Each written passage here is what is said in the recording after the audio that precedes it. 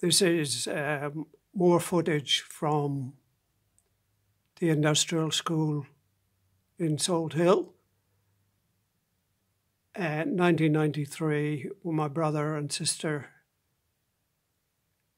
came over from Australia on a visit, and this footage is taken from the recreation yard, and we're looking at what was the old toilets. You can clearly see the divisions there where the cubicles were. Basically, it was just an open sewer with partitions between each cubicle, and the door was about, it didn't go quite to the ground, it was about a foot off the ground, so you could see that there was a boy in there. Very primitive. We only had cold water to wash your hands in afterwards.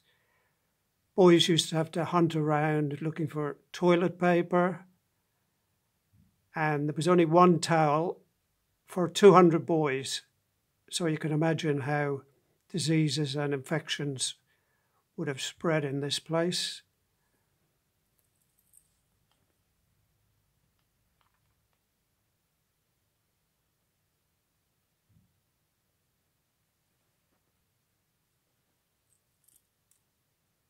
Now moving it on to, that's more of the old toilets there, the bluish colour, that is just another half of the old toilets. So very primitive toilets before the new block was built in the early 60s. The new block comprised new showers and toilets and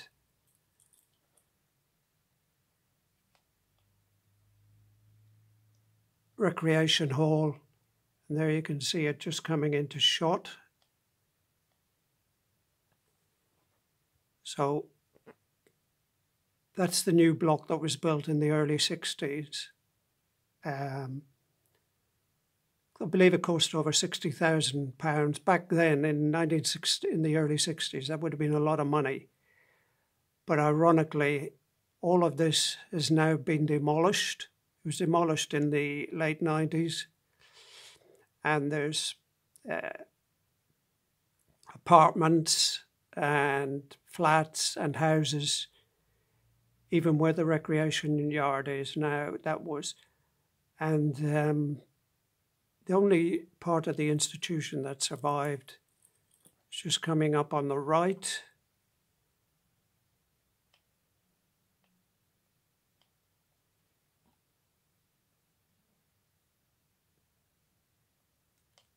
There you see it there. The chapel and the refectory and the Christian Brothers quarters, as I've described in the previous piece of film.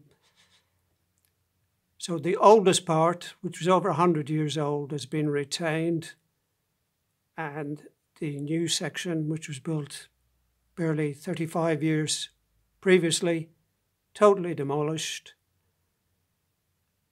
And they've almost retained this, almost like as a monument to the Christian Brothers. I always have to think of putting the notorious Christian Brothers, because to me, that's what they were.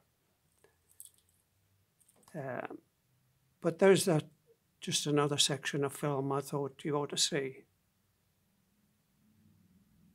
I'm sure there'll be men out there in the world who come across this, and it'll bring back bad memories for them.